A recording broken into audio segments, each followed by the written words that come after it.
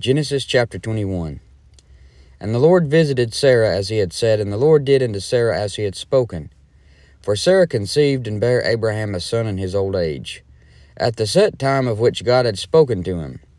And Abraham called the name of his son that was born unto him, whom Sarah bare to him, Isaac. And Abraham circumcised his son Isaac, being 8 days old, as God had commanded him. And Abraham was 100 years old when his son Isaac was born unto him. And Sarah said, God hath made me to laugh, so that all that hear will laugh with me. And she said, Who would have said unto Abraham, that Sarah should have given children suck? For I have borne him a son in his old age. And the child grew and was weaned. And Abraham made a great feast the same day that Isaac was weaned. And Sarah saw the son of Hagar the Egyptian, which she had borne unto Abraham, mocking.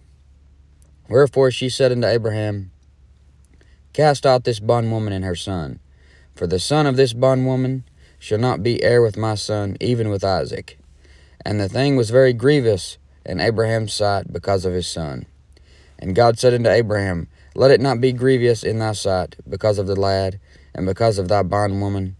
And all that Sarah hath said unto thee, hearken unto her voice, for in Isaac shall thy seed be called.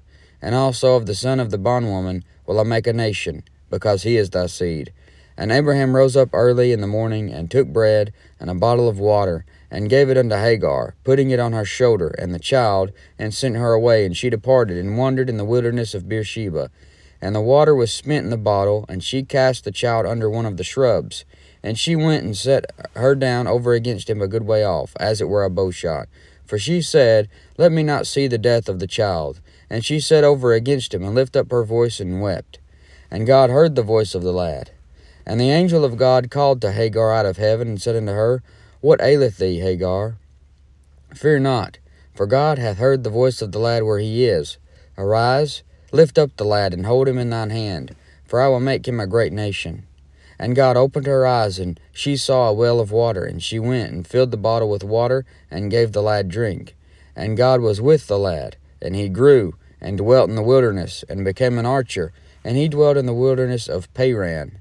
And his mother took him a wife out of the land of Egypt. And it came to pass at that time that Abimelech and Phicol, the chief captain of the host, spake unto Abraham, saying, God is with thee in all that thou doest. Now therefore swear unto me here by God, that thou wilt not deal falsely with me, nor with my son, nor with my son's son, but according to the kindness that I have done unto thee, thou shalt do unto me, and to the land wherein thou hast sojourned. And Abraham said, I will swear. And Abraham reproved Abimelech because of a well of water, which Abimelech's servants had violently taken away. And Abimelech said, I wot not who hath done this thing. Neither didst thou tell me, neither yet heard I of it, but today. And Abraham took sheep and oxen, and gave them unto Abimelech, and both of them made a covenant. And Abraham set 7 ewe lambs of the flock by themselves. And Abimelech said unto Abraham, What mean these 7 ewe lambs which thou hast set by themselves? And he said, For these 7 ewe lambs shalt thou take of my hand, that they may be a witness unto me that I have digged this well. Wherefore he called that place Beersheba, because there they sware both of them. Thus they made a covenant at Beersheba. Then Abimelech rose up, and Phicol, the chief captain of his host, and they returned into the land of the Philistines. And Abraham planted a grove in Beersheba, and called there on the name of the Lord, the everlasting God. And Abraham sojourned in the Philistines' land many days.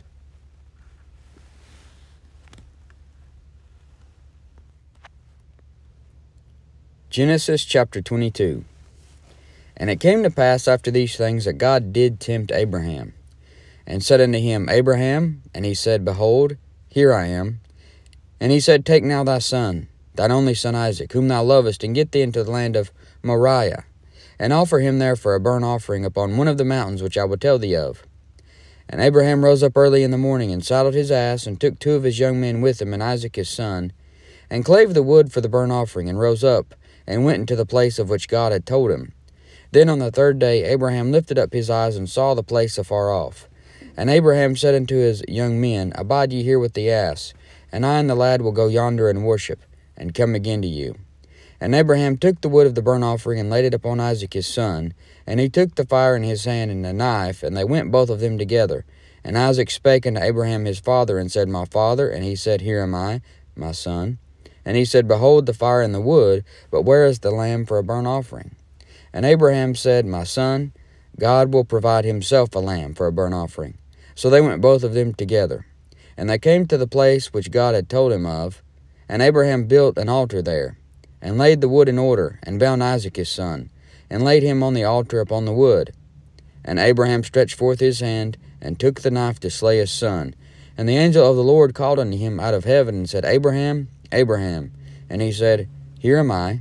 And he said, Lay not thine hand upon the lad, neither do thou anything unto him, for now I know that thou fearest God, seeing thou hast not withheld thy son, thine only son, from me. And Abraham lifted up his eyes and looked, and behold, behind him a ram caught in a thicket by his horns. And Abraham went and took the ram, and offered him up for a burnt offering in the stead of his son. And Abraham called the name of that place Jehovah-Jireh, as it is said to this day, In the mount of the Lord it shall be seen. And the angel of the Lord called unto Abraham out of heaven the second time, and said, By myself have I sworn, saith the Lord, because thou hast done this thing, and hast not withheld thy son, thine only son, that in blessing I will bless thee, and in multiplying I will multiply thy seed as the stars of the heaven, and as the sand which is upon the seashore. And thy seed shall possess the gate of his enemies. And in thy seed shall all the nations of the earth be blessed, because thou hast obeyed my voice. So Abraham returned unto his young men, and they rose up and went together to Beersheba, and Abraham dwelt at Beersheba. And it came to pass after these things that it was told Abraham, saying, Behold, Milcah, she hath also borne children to thy brother Nahor, Huz his firstborn, and Buz his brother, and Kemuel the father of Aram, and Chezed, and Hazel, and Pildash, and Jidlaph, and Bethuel. And Bethuel begat Rebekah. These 8 Milcah did bear to Nahor, Abraham's brother, and his concubine, whose name was Reumah. And she also bare Tebah, and Gaham, and Tahash, and Maacah. 1 Corinthians chapter 5.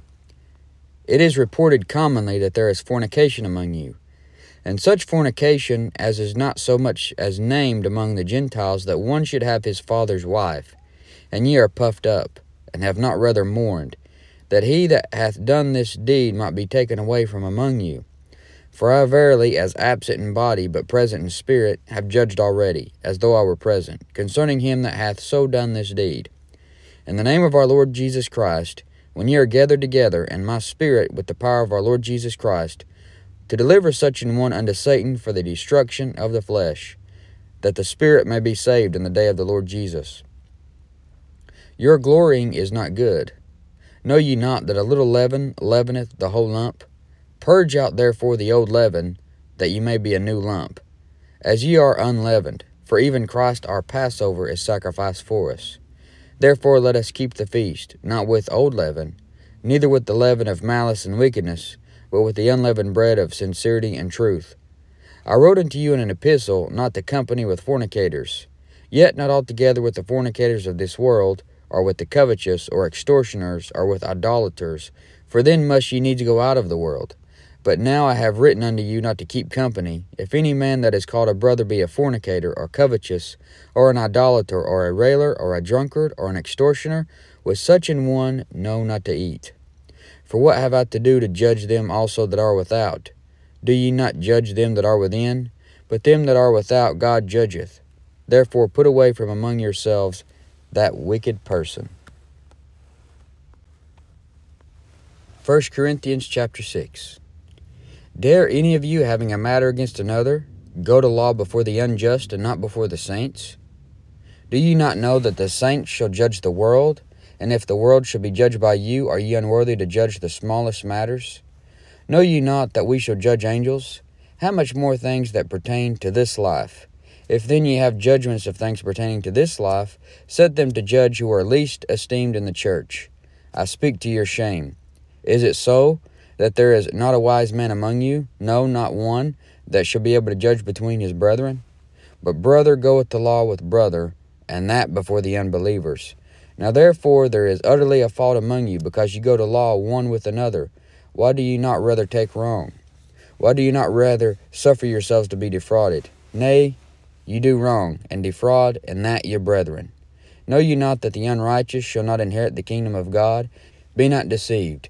Neither fornicators, nor idolaters, nor adulterers, nor effeminate, nor abusers of themselves with mankind, nor thieves, nor covetous, nor drunkards, nor revilers, nor extortioners shall inherit the kingdom of God. And such were some of you. But ye are washed, but ye are sanctified, but ye are justified in the name of the Lord Jesus, and by the Spirit of our God. All things are lawful unto me, but all things are not expedient. All things are lawful for me, but I will not be brought under the power of any. Meats for the belly, and the belly for meats, but God shall destroy both it and them. Now the body is not for fornication, but for the Lord, and the Lord for the body. And God hath both raised up the Lord, and will also raise up us by his own power. Know ye not that your bodies are the members of Christ? Shall I then take the members of Christ and make them the members of an harlot? God forbid. What? Know ye not that he which is joined to an harlot is one body? For two, saith he, shall be one flesh. But he that is joined unto the Lord is one spirit. Flee fornication. Every sin that a man doeth is without the body. But he that committeth fornication sinneth against his own body. What? Know ye not that your body is the temple of the Holy Ghost which is in you, which ye have of God, and ye are not your own? For ye are bought with a price. Therefore glorify God in your body, and in your spirit, which are God's. Proverbs 11. A false balance is abomination to the Lord, but a just weight is his delight. When pride cometh, then cometh shame, but with the lowly is wisdom. The integrity of the upright shall guide them, but the perverseness of transgressors shall destroy them. Riches profit not in the day of wrath, but righteousness delivereth from death. The righteousness of the perfect shall direct his way, but the wicked shall fall by his own wickedness. The righteousness of the upright shall deliver them, but transgressors shall be taken in their own naughtiness. When a wicked man dieth, his expectation shall perish, and the hope of unjust men perisheth. The righteous is delivered out of trouble, and the wicked cometh in his stead. An hypocrite with his mouth destroyeth his neighbor, but through knowledge shall the just be delivered. When it goeth well with the righteous, the city rejoiceth, and when the wicked perish, there is shouting. By the blessing of the upright the city is exalted, but it is overthrown by the mouth of the wicked. He that is void of wisdom despiseth his neighbor, but a man of understanding holdeth his peace. A talebearer revealeth secrets, but he that is of a faithful spirit concealeth the matter. Where no counsel is, the people fall, but in the multitude of counselors there is safety. He that is surety for a stranger shall smart for it, and he that hateth suretyship is sure. A gracious woman retaineth honor, and strong men retain riches. The merciful man doeth good to his own soul, but he that is cruel troubleth his own flesh. The wicked worketh a deceitful work, but to him that soweth righteousness shall be a sure reward. As righteousness tendeth to life, so he that pursueth evil pursueth it to his own death. They that are of a froward heart are an abomination to the Lord, but such as are upright in their way are his delight. Though hand join in hand, the wicked shall not be unpunished, but the seed of the righteous shall be delivered. As a jewel of gold in a swine's snout, so is a fair woman which is without discretion. The desire of the righteous is only good, but the expectation of the wicked is wrath.